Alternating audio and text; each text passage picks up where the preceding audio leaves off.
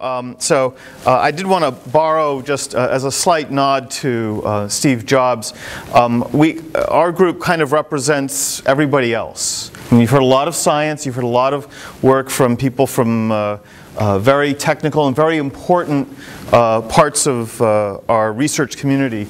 We like to think of ourselves as being the folks who deal with the rest of us. So we're the computing and technology for the rest of us, which is not to say that we're not also part of this, because as we've been described, we are, while we are the geekiest people in the arts and humanities space, we are the least geeky at CCT, which is not to say that we're not geeky. We are.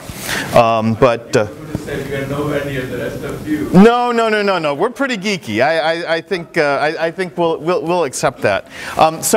When Joel asked me to say how, the past of Avatar, past, present, future, Brig of course challenged me.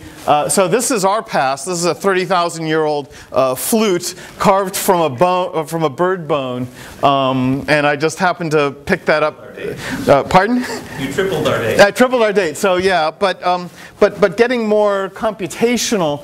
This is Wolfgang Amadeus Mozart, who you may not think of as being a great computational scientist, but in fact toyed, or at least purported to toy with computational methods for composing music.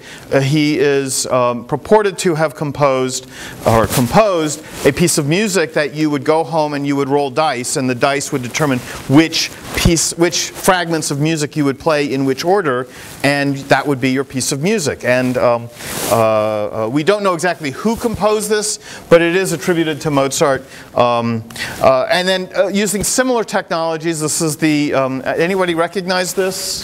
It's a little bit more recent. You've got it. Yeah, it's the Iliac. So this is the Iliac 2, actually, from Illinois, where Leonard Isaacson and Lejar and Hiller did a lot of work on modeling music composition using Markov chains and Markov models. And Lejar and Hiller is credited with the first piece of computer music for string quartet. But that's really not the past that we want to be talking about. We really want to talk about the origins of Avatar, the origins of the cultural computing efforts and digital media here. And it really starts, I suppose it starts when I came to campus in 1988, but really our first big collaborative project was called the Music and Art Digital Studio. It was a collaboration between myself and Michael Doherty, who at the time was the director of the School of Art. He was also a sculptor and was heavily involved with 3D animation and 3D modeling. And he and I put together over the course of 9 years, 5 successful Board of Regents grants totaling $500,000. Now, in the science world, that's not a whole lot of money, but believe me, for us starving artists, $500,000 over 9 years buys a lot of good toys. One of them, actually, just to kind of put things in perspective, we were talking about this with a colleague of mine. One was we built, in 1998, we built a small network server for doing digital media for both music and artists. We spent $10,000 to get the latest and greatest hard drive RAID array. It was 100 gigabytes for $10,000. And I now have a 12 terabyte store on my desk side that's completely silent. In 2002, 2003, Joel had asked me to put together a proposal, a prospectus, if you will, to create a unit within LSU Capital that would focus on digital technologies for creativity. It had a variety of test names. The one we ended up with was the Lab for Creative Arts and Technologies, which was made part of CCT when Ed Seidel came here. And then in 2008, that effort and the various iterations within the center grew into what we now call Avatar, which is the Arts, Visualization, Advanced Technologies, and Research Initiative in Digital Media. We've had many names, so just so that people, you might see old remnants of other names around. So we started off, as Joel mentioned, the Creative Technologies Lab, then there was the LCAT, then there was VITA, then there was Cultural Computing, and then finally Avatar. And we really kind of settle on Avatar and Cultural Computing because cultural computing is an important part of what we do, but it's not the whole sum of the digital media effort. We're really interested, while we have people focused heavily on digital media, we are very interested in, and we think of ourselves as being the gateway to all of the arts and humanities in terms of computing, computational research, and I'll get to that at the end of my talk a little bit in terms of the future. The initiative itself has 4 identified domains or disciplines. We're looking at computer music, digital art and design, computer graphics, and interactive systems. And you might notice that each one of them, by its very nature, is interdisciplinary and usually across the great boundary that C.P. Snow described as from the 2 cultures. We ignore that boundary. We don't think of ourselves as being an arts boundary and a technology boundary. It's all one big group. And because of this, we have faculty in 6 different departments. Music, art, mass comm, computer science, ECE, and English. And soon to be 5 departments, but that's not our fault. Oh, I'm sorry. Did I say that? I'm sorry. Okay. And here's a list of our faculty. Again, no affiliations, so that you don't know. I mean, you all know who's where. But the idea is that we really are trying to look at ourselves as a group of people all focused on a particular kinds of set of technologies and results, where ultimately we enable people to express themselves creatively, whether that expression is artistic or scientific, or in the case of the humanities, cultural. But we also have some additional faculty who are either part of cultural computing or are affiliated with what we do because they've just come to us and said, hey, I really like what you're doing and we want to be involved. So Ramanujam, Rudy Hirschheim from within CCT, and we have 4 faculty from outside of CCT who have been involved with some of the planning that we're doing and some of the work that we're involved with, and they've been very helpful.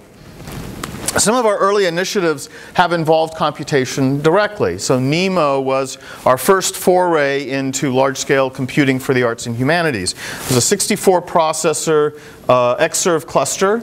Apple went bananas when we announced it. They thought it was the greatest thing since sliced bread. Turns out it wasn't quite the greatest thing since sliced bread, but that's okay. It was still fun to have. It was retired in 2009, gracefully. But it's always been a very fond part of our work.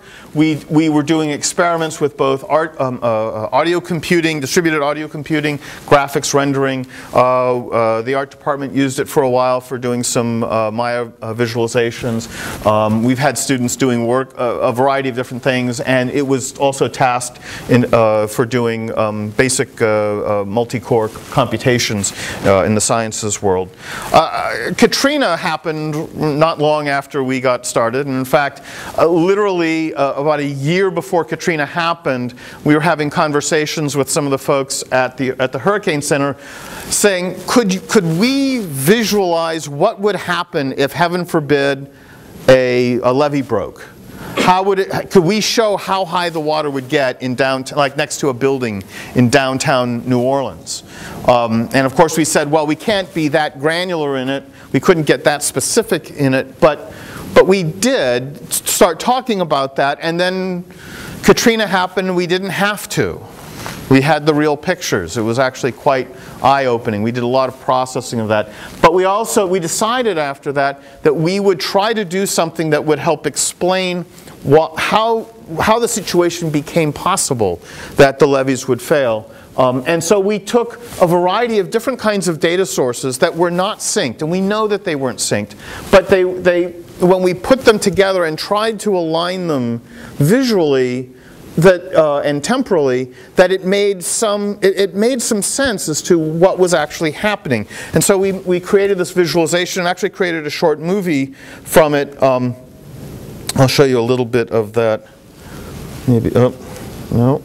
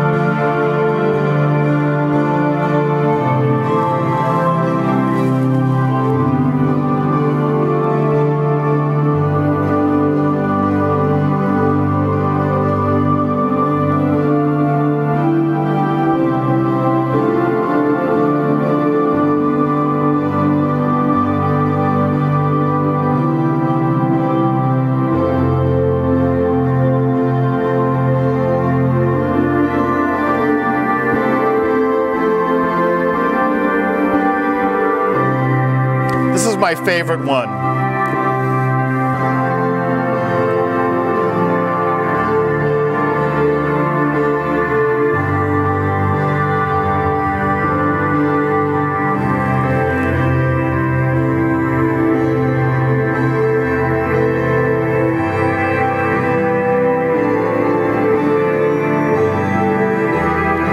Okay. Anyway, it's about 7 minutes long, but it gives you the idea that you know, you think of a tornado. We can get our heads around a tornado because we can see the whole tornado.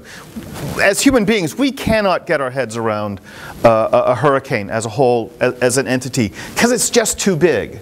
We just can't do it. But these visualizations, I think, really were the start of trying to find ways to help explain to people how all of these things come together and how the confluence of all of these activities happen. And this was due, large part, Werner Banger did a lot of the visualizations. Shalini Venkatraman was involved. Amanda Long, myself. Who else?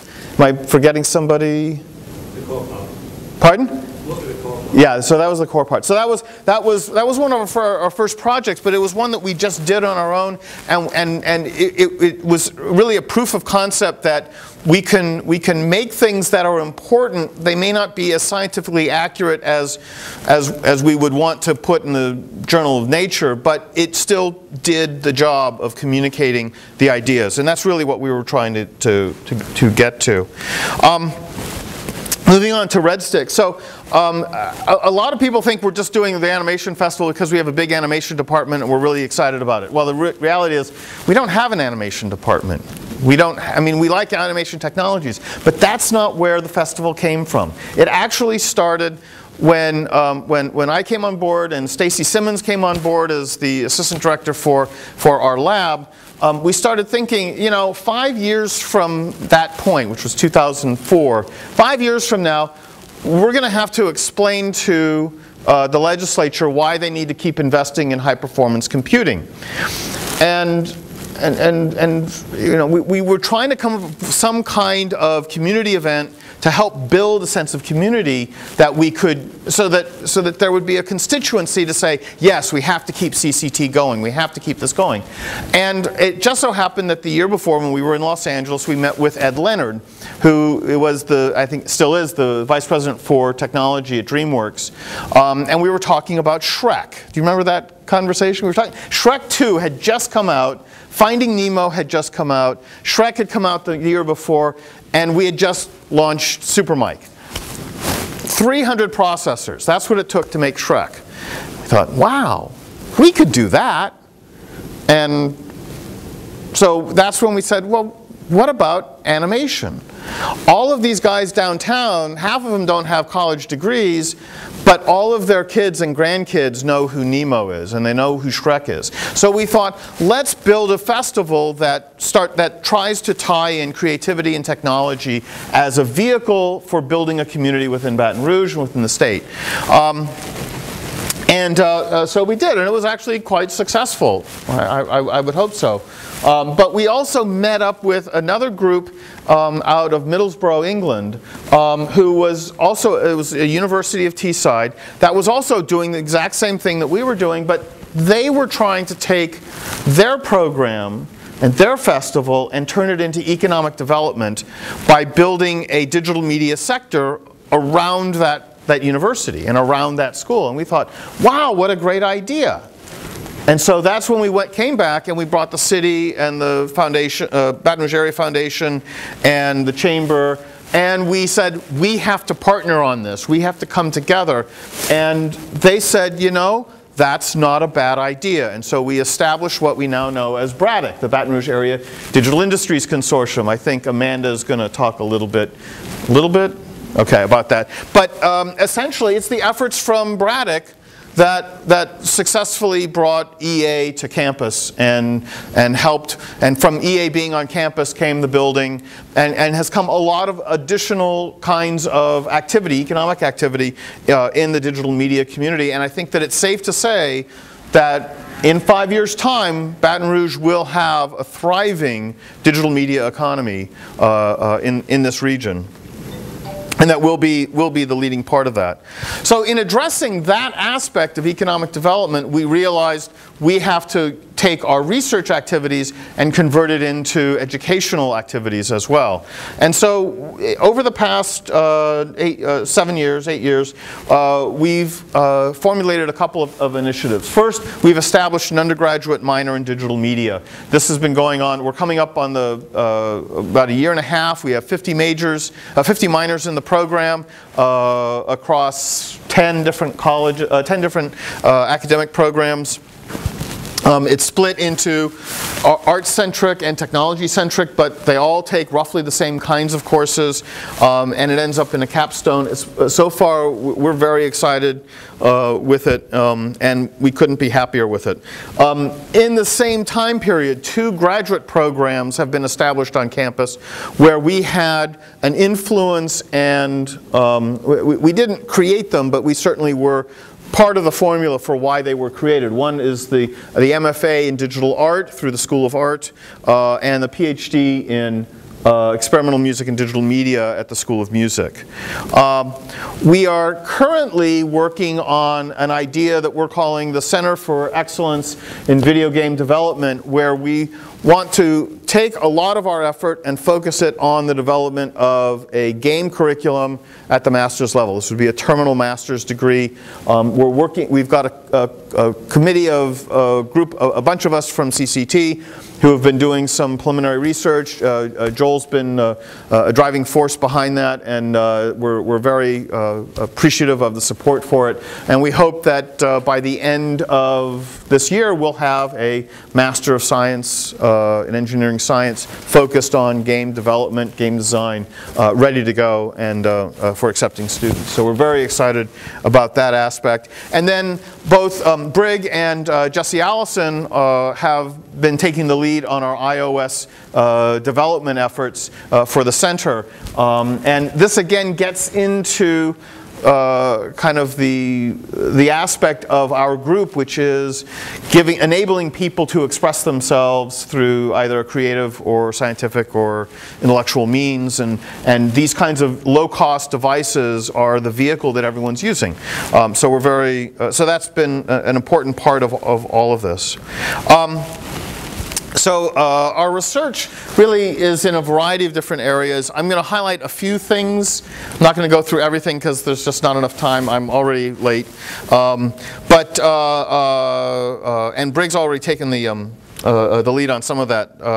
But just to let you know, because Joel put up some formulas, here's a formula that we use. This is the wave equation for audio. But we have timescale problems. We have to be computing things on the order of 44,000 to 192,000 samples per second, and there can't be any. The delta for error is so small without creating distortion and things that you can actually hear. And our resolutions are between 16 and 64 bit. So we have our own computation problems. They're not quite as big as Joel's are or some of the others that we need, but we do have a few.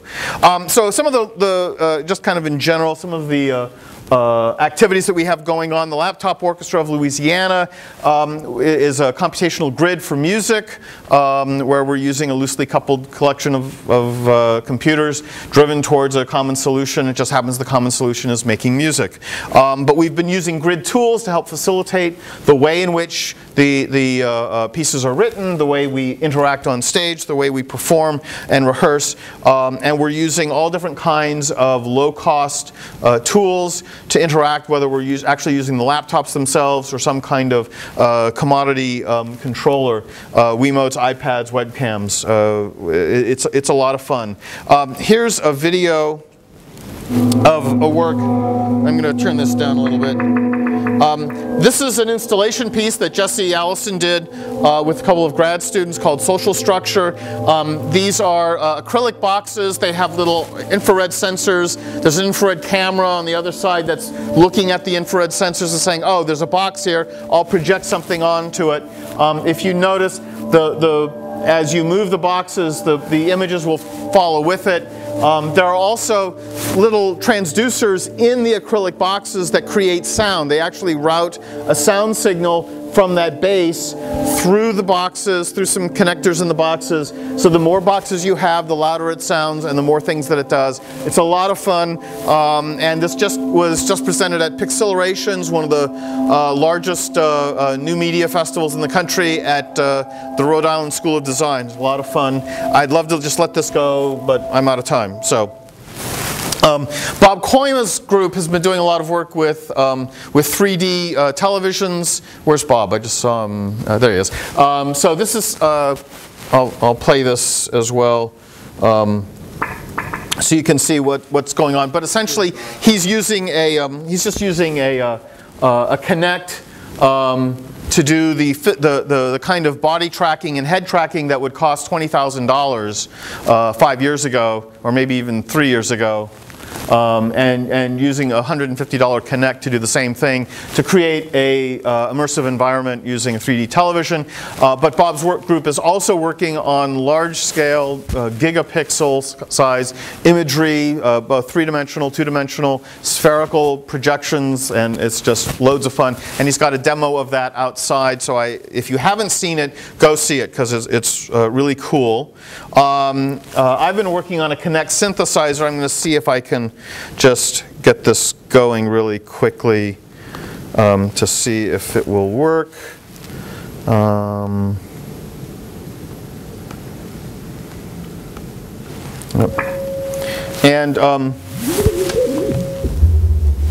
so the way that it works is that there's a depth map, and it's telling me that I'm getting close to the edge. There's a kind of virtual curtain. As soon as I move my hand through the curtain, it'll make a sound. And it tracks, but it's also polyphonic. So you have a polyphonic theremin, but we can also just change the sound very quickly to pluck string, and you've got a virtual harp. And this is in the way. Well, something like that. Anyway, okay. So I'm running out of time now, and we'll go back here. I won't say anything about Briggs' tangible interaction because he's just said everything we need to know about tangible interaction. But it's really great stuff, and we're very excited about it. I did want to give a little bit of perspective of then and now, and the future. So this was then, that actually is a great picture of Lejarin Hiller and John Cage. For those of you who are into new media art, John Cage, really important American composer, working with Hiller on a variety of things. That's the old Iliac. And that's the YMP that Brigg was talking about. And these two devices are more powerful than all of that combined. Steve Jobs is quoted as saying in an Apple meeting, walking into a meeting one day with his executives, bringing out a prototype of an iPod and saying, imagine all of humanity's creation on this device. And then he just left the room. And then we have the iPod. But the point is that we have the opportunity to put our culture and make it available to everyone, everywhere, and make it completely searchable and interconnected. That's what our group is trying to look at. The future of music computing. This is some stuff that was done at Honda, some robot violin and robot conductors, but we actually have robot musicians already. This is Pat Metheny with the robot orchestra that he plays with, that was created by Eric Singer and the League of Urban Lemur, League of Emerging Musical Robots, something like that.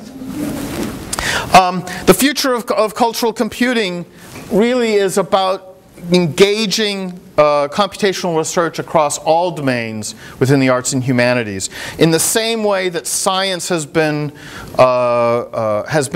just completely engaged with computation as a methodology for research, the arts and humanities are starting in that same direction. And it's really important for us to be communicating this notion of computational thinking in every form of arts and humanities research. Moving from, as we say, STEM to STEAM, where the A is arts in the equation of science, technology, engineering, and mathematics.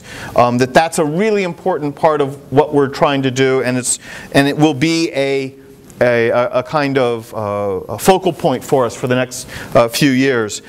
We honestly believe that in the same way that English is fundamental to a university education, computational thinking, computer science, computer engineering will be fundamental to every discipline in the university. And we take it or I see it as our mission within CCT to be the leaders and the drivers for that transition. Thank you.